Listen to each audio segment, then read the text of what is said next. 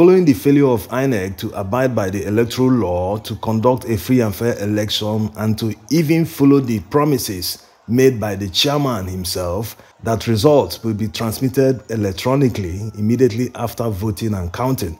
He made this in numerous places, even in London. He promised that it is now mandatory that results will be transmitted online to their servers. As a result of all these failures by INEC, Nigerians have taken it upon themselves to do the collation of the results that were uploaded to the INEC IREV. This collation is led by one Mark Essien. He designed a website that he used to do the collation. If you visit the website, you'll be presented with a random image of a polling unit result, and you're expected to tap in the numbers you see by the right side, as you can see on the image. And after you complete the forms, you click send. You'll be presented with another one. It works that way, and you can see the spread. Of course, more people are participating from Nigeria. You can also see people in London, US, and other places that are helping to do the collation.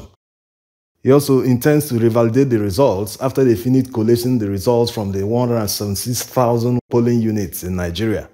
That's if all of them have been uploaded as at now. Because by the time they started, not all of them have been uploaded. Anyway, this is where it stands now. You can see who is leading, who is in the second position, who is in the third position.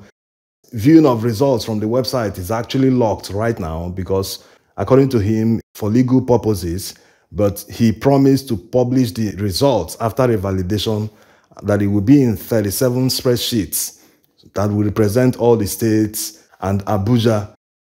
Now to the importance of the collation that they are doing. Many people are missing the point entirely.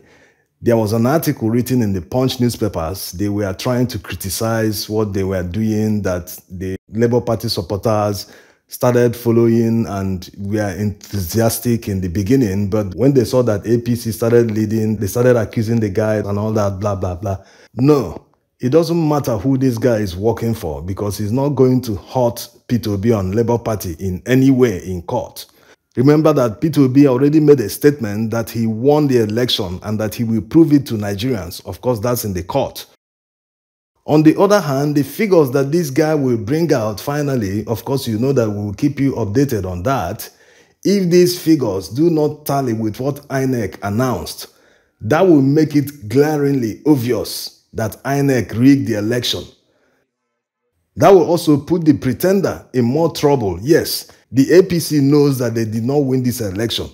So if the collation, of course, one will question the efficiency because there are many uploaded results that are seriously altered. Some are blurry. You can't even see what's written on it. So ultimately, the result the guy will churn out at the end of the day will only aid Labour Party, not the other way around, as people were thinking. Because the Labour Party, like every other party during the election, had their own situation room where all the polling unit results are collated. They have a software that they tap the results into like every other party. Once the results are announced in the polling unit, their agents will send the result to them. They will punch them in. That's how it works. Even the PDP did theirs in Lagos. They were the ones that announced that Labour Party had more than 900,000 votes in Lagos alone. So they are relying on their own data. P2B can't tell the world that he won the election and he's relying on a third party to prove it in court. No, he's not relying on this guy. After all, he made this statement ever before the guy's website went online. We won the election and we'll prove it to Nigerians. Oh, yeah. So it's not going to hurt the Labour Party's chances in court at all. In fact, it will only aid what they are saying. Already, Yaga Africa and other agencies have already made statements that results from certain places are not correct, are not what they themselves saw that day. So don't be surprised that these people are already being galvanized to aid the Labour Party as witnesses in the tribunal.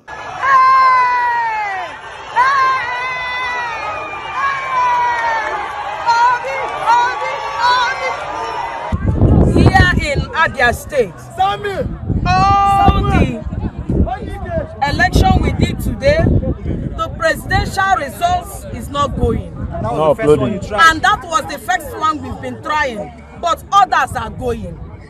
And we've been trying this for over 2 hours. To upload it. We have used different internets. And I have used different internets to see if I can upload this, but it's not going. Network. People shouldn't get it wrong.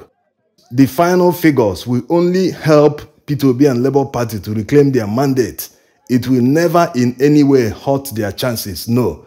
The ultimate decision lies with the courts, which of course you know they've started well by granting the permission of the Labour Party and of course the PDP to inspect the INEC materials, although INEC is not obeying this order. More than 2 days the order was granted, INEC is still refusing to allow the Labour Party to inspect the materials. Because in order to prove their case, Labour Party already have their evidence. To convince the judges, they need the materials from INEC to compare and to tell them, yes, you can see the original, see all the parties signed it. Of course, it was not uploaded to the INEC servers. And they will look at the one that INEC announced. Of course, it must be altered in order to come up with fake figures. So it is by this kind of comparison that they can convince a judge that, yes, he actually won the election, that the figures from INEC were manufactured, doctored. They can compare it with mutilated results, altered results, you know. So they can't be able to prove them if they do not have access to the materials that INEC relied on to call the election. So it is very important, and INEC knows what they are doing. They are delaying and disobeying the court order in order to frustrate the effort of Labour Party in going to the tribunal. Because remember that you must file all election-related cases to the tribunal not later than 21 days after the election. So this time is very, very critical. Since that order was made, that we should be given the opportunity to inspect election materials. The INEC have not allowed us access till now. We've not been able to inspect materials. Our lawyers have been going there on daily basis. Our technical experts have been going there on daily basis. And we've not been allowed access. If INEC continues to refuse the order of the court, that means they are taking the calmness of Nigerians for granted. Yes, they are taking Nigerians for granted. They didn't conduct a credible elections. And when the results were announced, people complained. They told them to go to court. The people have gone to court now and they are refusing to obey the court order. Nigerians have suffered under the administration of the APC, and they have waited all these years to correct the problems. They will send these people packing on the election day. That they did overwhelmingly, but the APC still refused. They went ahead and rigged the election, and now that the people have gone to court to challenge the outcome of the election, they are refusing to obey the court order. What are they hiding? If the election was free and fair, why should it take days? Why are they preventing Labour Party from accessing the materials used in determining the outcome of the election if they were truly free and fair? If INEC relied on what was gotten from the field on that day of the election to announce the result, where is the evidence? What are they hiding?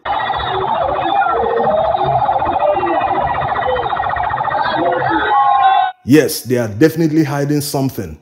That INEC has tested the patience of Nigerians is an understatement. But people shouldn't take the bait. Let Nigerians have the patience till the end. Maybe their ultimate plan is to force Nigerians on the streets to start protesting, which will give them the excuse to maybe sabotage the materials. They can even burn them and say that it was the mob that did that. You know, so let Nigerians stay calm and be watching and hope that the judiciary will also intervene and force the INEC chairman, maybe commit him to prison because he failed to obey a court order, so that the materials can be inspected and the matter will get to court as quickly as possible. Thank you for watching.